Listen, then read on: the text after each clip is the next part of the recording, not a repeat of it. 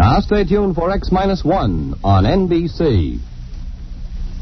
After tonight's broadcast, X-1, the adult science fiction show, will not be heard until Wednesday, September 26th.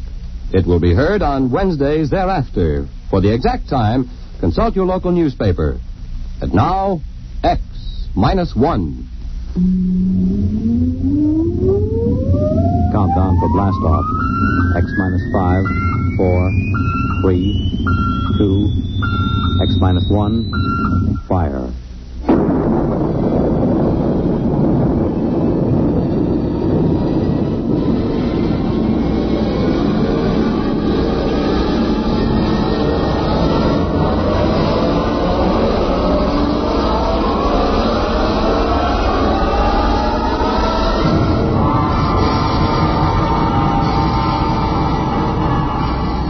From the far horizons of the unknown come transcribed tales of new dimensions in time and space.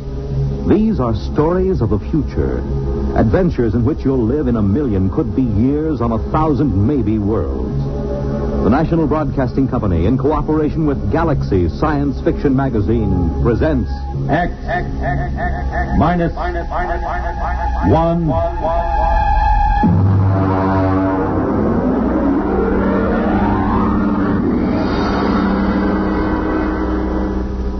This week, the police chiefs of the country are meeting in Chicago for the 63rd Annual Conference of the International Association of Chiefs of Police. Tonight, X-1 is proud to salute them as we present The Lifeboat Mutiny by Robert Sheckley.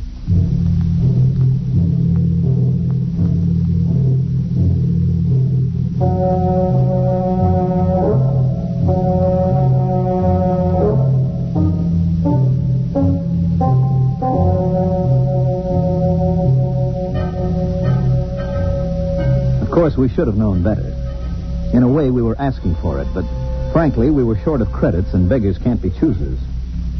As a rule, I don't like second-hand equipment, not if I have to trust my life to it. But Joe, the interstellar junk man, can be pretty persuasive. He has an air of confidence when he walks down between the rows of antique jalopies on his lot and pats an airlock door lovingly or kicks at the ground gyros to show how firm they are. Joe exudes the way trees drip sap in the spring. And if you get too close, a little rubs off on you. Yeah, you see, solid as a rock. Look at that plating. I'm telling you, this boat is a real buy. She looks pretty old. Sure, she's old. Now, don't give us that story about it belonging to a little old lady who used it to flip to church on Sundays. Now, look, boys, I'm not trying to unload something on you. I don't stand to make a nickel on this, but tell me the truth. Did you ever hear sweeter engines? And look at those servos. Pretty old. And that hull. I bet it's 500 years old and not a spot of corrosion on it. I'm telling you, you're lucky. It's a coincidence, you two fellas coming in. You need a lifeboat. And sitting right here waiting for you, like you was made for each other, is this baby. She certainly does seem rather nice. What do you think about it, Dick? It does look pretty good. It's about what we need for the ocean survey work on Trident. But you know Joe. They just don't build them this way anymore. Look at that propulsion unit. You couldn't dent it with a trip hammer. And note the capacity of the cooling system. It looks good, but some of these old machines, I just want to make absolutely sure it's safe. Safe? Safe. He asked me if it's safe. Is it? Now, step inside. Go ahead. Step inside. All right. Push that button. Right there on the instrument panel. This one? Hey. I am Lifeboat 324A. Hey, the darn thing talks. Yeah, and in English, too. It's equipped with a universal translator. It's completely automatic. I told you they just don't build them this way anymore. Go ahead. Push the button again. I am Lifeboat 324A. My primary purpose is to preserve those within me from peril and to maintain them in good health. At present, I am only partially activated. Could anything be safer? This is no senseless hunk of metal. This boat will look after you. This boat cares. I don't know. The idea of an emotional machine always gets me. I can't even stand those robot maitre d's. They keep slobbering over you every time you go into a restaurant with their tubes just pouring kindness and consideration. Ah, you're a reactionary. We'll take it. You won't be sorry. Boys, you just bought yourselves a lifeboat.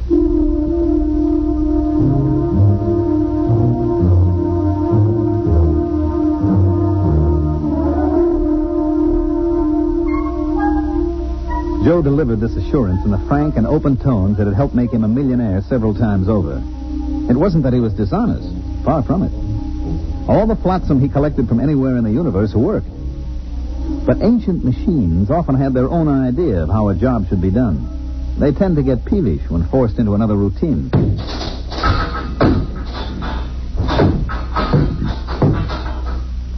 Well, there she goes, Lifeboat 324A. I got her down in the afterhold. I think she's in perfect condition. You know, it's just what we need for those oceans on Trident. I hope so. The last thing I bought from Joe was an electric razor. Only it turned out that it came from Deneb 3, where they are slightly reptilian. And an electric razor is used to help them change their skin in the hot months. If you remember, I was in the hospital 3 months, and after the skin grafts, I don't know my ears from my elbow.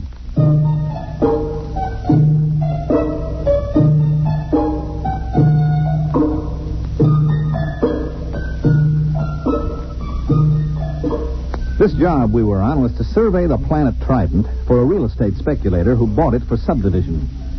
Trident was about the size of Mars, but with a far better climate. There was no native indigenous population, no poisonous plants, and no germ-borne diseases. As a matter of fact, apart from one small island and one small polar ice cap, the entire planet was covered with water. There was no real shortage of land. You could wade across some of Trident's several seas. Our firm had been hired to survey and plan a little mountain raising because the sector council frowned on selling building lots under 4 feet of water. We landed on Trident and launched the lifeboat. Okay, I got the sandwiches in the water. Ready to cast off? Aye, aye, sir. All mooring lines are on board. All right, let's crank this swan boat up and get going. Well, push that button. Aye, aye. I am Lifeboat 324A. My primary purpose is to preserve those within me from peril and to maintain them in good health. At present, I am only partially activated. For full activity, press button 2. Now, there it is, right next to the first one.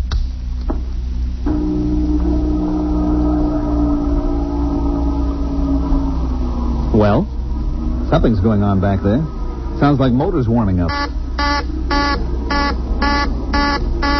Hey, that sounds like a short circuit somewhere. You know there's no wheel on this thing? Oh, wait a minute. There's got to be some kind of tiller or control. Well, you look. That's all there are, 2 buttons. Well, then maybe she controls telepathically. I'll try it. Hey, 324A, go ahead slowly.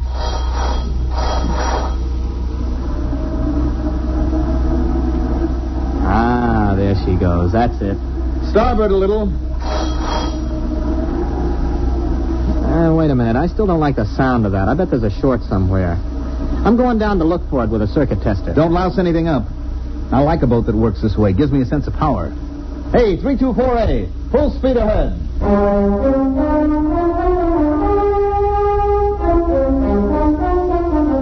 Arnold disappeared into the bilge with a circuit tester, and I handled the survey.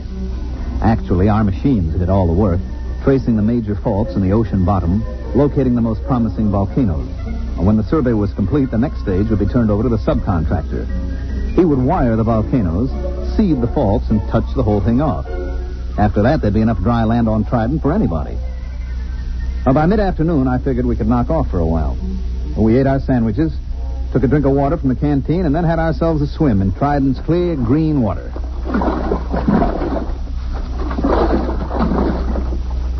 Hey, give me a hand up. That was very refreshing. Oh, yeah. I'll have to get this grease off with sandpaper, but I think I found the trouble. You see, the leads to the primary activator have been removed and the power cable's been cut. Well, why would anyone do that? Well, it might have been part of the decommissioning, but I got it hooked up now. Go ahead, hit the second button. Might as well have this thing working right. Okay, here she goes.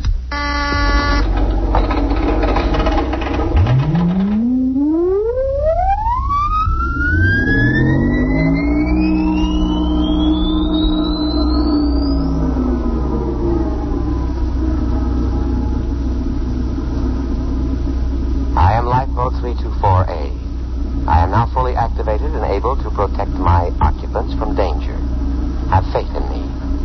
My action response tapes, both psychological and physical, have been prepared by the best scientific minds in all drones. Ah, that's more like it, huh?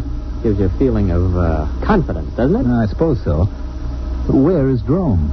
Gentlemen, try to think of me not as an unfeeling mechanism, but as your friend and comrade in arms.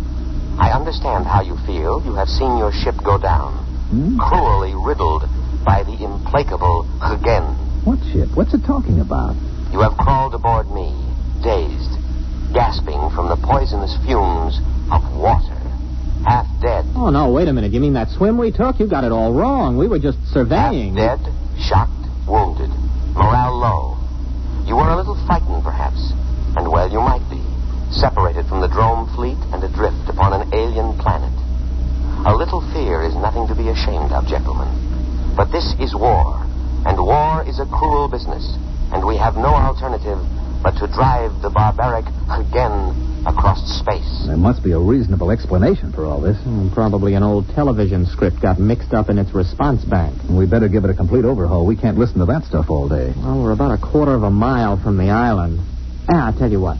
I'll take it down and clean the goo out of the contacts when we get there. Hey, what's going on? We're stopping. Hey, Lifeboat. Quiet, calm, trust in me. I am scanning the island. What's he talking about, scanning me? Better humor it. Lifeboat, that island's okay. We checked it personally. Perhaps you did, but in modern lightning-quick warfare, drone senses cannot be trusted. They are too limited, too prone to interpret what they wish. Electronic senses, on the other hand, are emotionless, eternally vigilant, and infallible within their limits. But there isn't anything there. I perceive a foreign spaceship on the island. Oh, that's our ship. It has no drone markings. Well, it hasn't any enemy markings either. I painted it myself. In war, we must assume that what is not ours is the enemy's. Oh. I understand your desire to set foot on land again, but I take into account factors that a drone motivated by his emotions would overlook. Consider the apparent emptiness of the strategic bit of land, the unmarked spaceship put temptingly out for bait, the fact that our fleet is no longer in this vicinity. All right, that's enough. Now, I'm tired of arguing with you. Go directly to that island. That's an order. I cannot obey that order. You are unbalanced from your harrowing escape from death. All right. Enough of this nonsense. I'm just going to take that cutoff switch and... Come to your senses, gentlemen. Only the decommissioning officer is empowered to turn me off. For your own safety, I must warn you not to touch any of my controls. You are mentally unbalanced. Later, when our position is safer, I will administer to you. Now, my full energies must be devoted towards detection and escape from the enemy.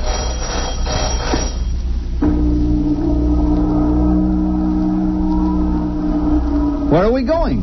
To rejoin the drone fleet as soon as I can find it.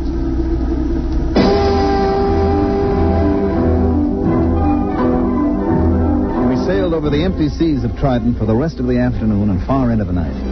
At about midnight, we sat in the cabin sharing our last sandwich.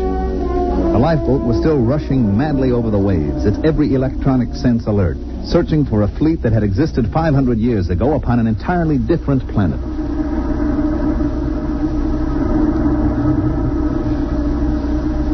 Oh, why didn't I pack more sandwiches?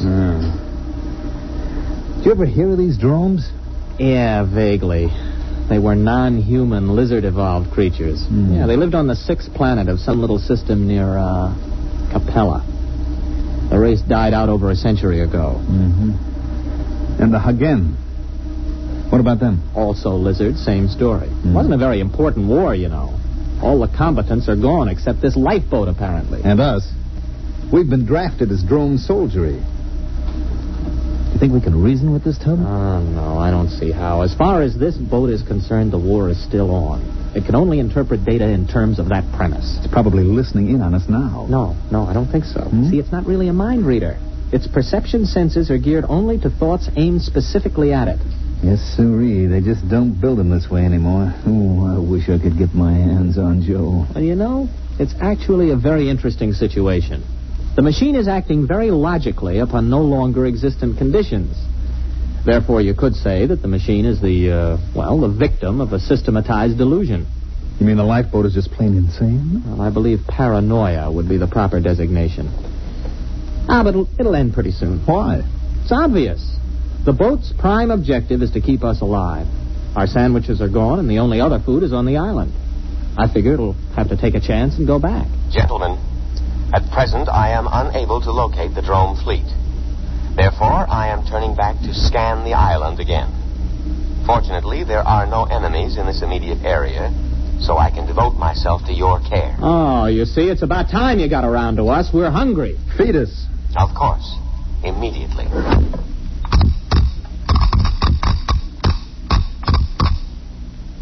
There you are. On the tray. What's that? That looks like clay.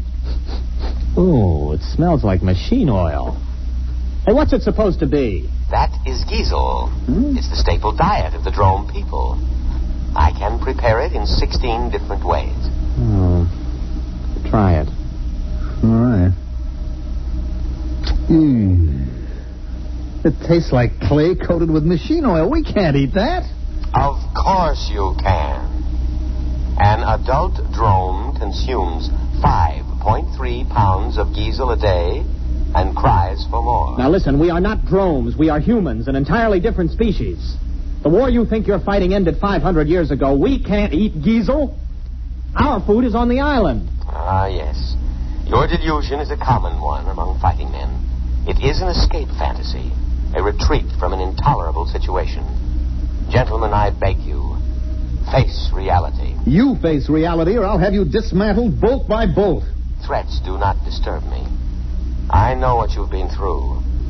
Possibly you've suffered some brain damage from your exposure to poisonous water.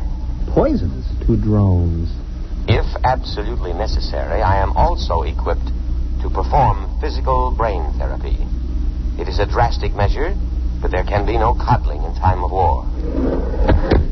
You see, you need not worry. All my scalpels are razor sharp and ready for immediate action. Oh, scalpels, huh? Well, we're feeling better already. It's a fine-looking batch of giesel, isn't it, Arnold? Oh, delicious. Nothing is too good for our boys in uniform. Do try a little. Oh, that's wonderful. Oh, that's delicious. Good. I am moving toward the island now, and I promise you in a little while you will be more comfortable. Why? The temperature here is unbearably hot. It is amazing you haven't gone into a coma. Any other drone would have. Soon I'll have it down to drone norm of 20 degrees below zero. And now I'll play our national anthem.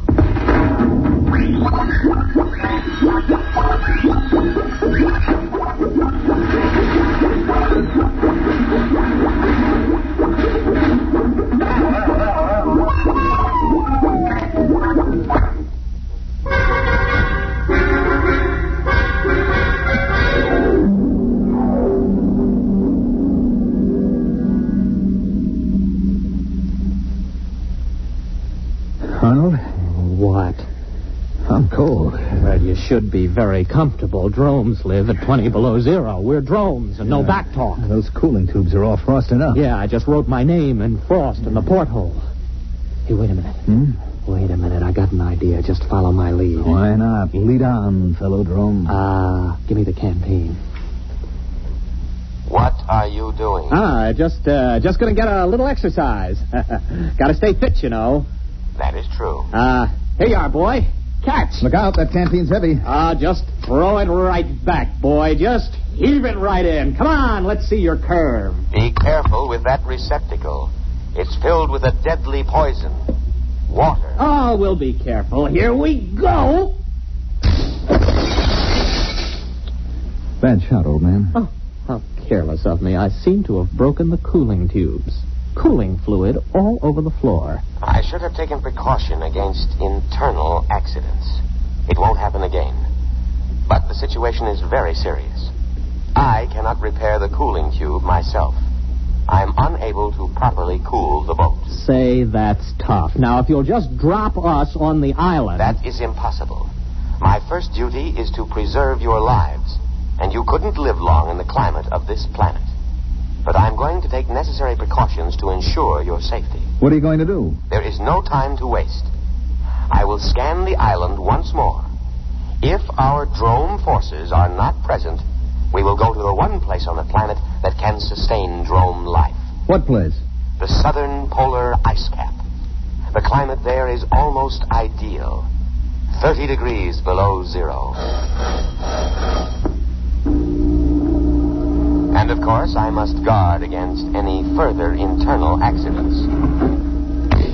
So, I will lock you gentlemen in the cabin.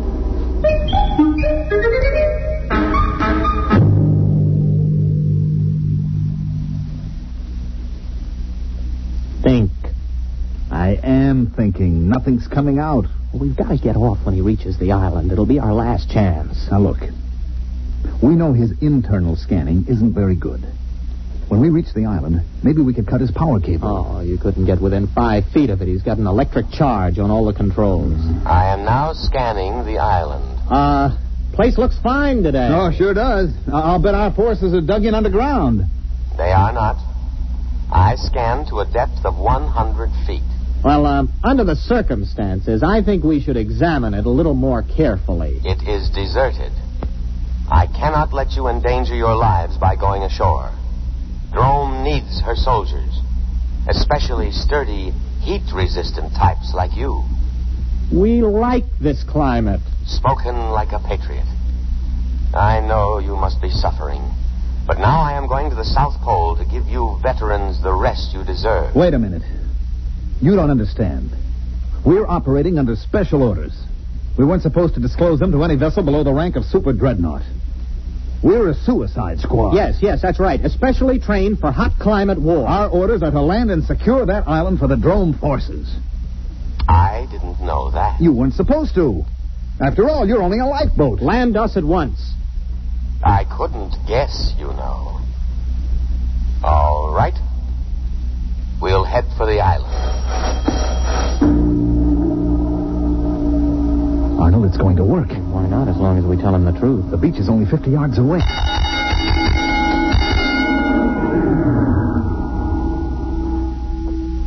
No. No, what? I cannot do it. What do you mean? This is war. Orders. I know, but I cannot obey. A different type of vessel should have been chosen for this mission, but not a lifeboat. You must think of our country. Think of the barbaric Hagen. It is electronically impossible for me to carry out your orders. My prime directive is to protect my occupants from harm. That order is stamped on my every tape, giving priority above all others. I cannot let you go to your certain death. You'll be court-martialed for this. I'll have you broken down to a dinghy. I regret to say I must operate within my limitations. I must take you to the safety of the South Pole. Listen, you crazy tin can. Let me at those controls. Please, do not attempt any more destruction. I know how you feel. Wait a minute, Arnold, old friend. Since we cannot accomplish our mission, we cannot ever again face our comrades. Death before dishonor. Hand me the canteen. No. Don't. That's water. It is a deadly poison. Don't. Too late. Arnold, it's your turn. We, who are about to die, salute you. We die for glorious drone. That goes for me, too. Speak to me. Speak to me. Lie still, you idiot. There is no known antidote. If only I could contact the hospital ship. Speak to me. Are you still alive? Answer me. Here. Here. Perhaps if you eat some Giesel. Dead. Dead. Dead. I will now read the burial service. Great Spirit of the universe, take into your custody the souls of these your servants. Although they died by their own hand, still it was in the service of their country, fighting for home and hearth. Judge them not harshly for their impious deed. Rather, blame the spirit of war that inflames and destroys the spirit of all drome. And now, by the authority vested in me, by the drome fleet, and with all reverence, I commend their bodies to the deep. Ow! Shut up.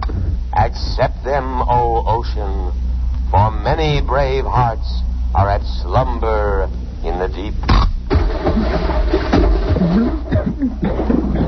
Float quietly. What's the lifeboat doing? It's still hanging around. Just pray the drones didn't believe in cremation. Sleep quietly, brave spirits. I will now play the drone national anthem.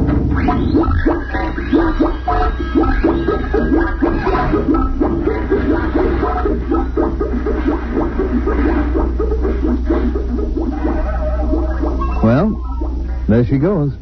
Where? To the South Pole. To wait for the drone fleet.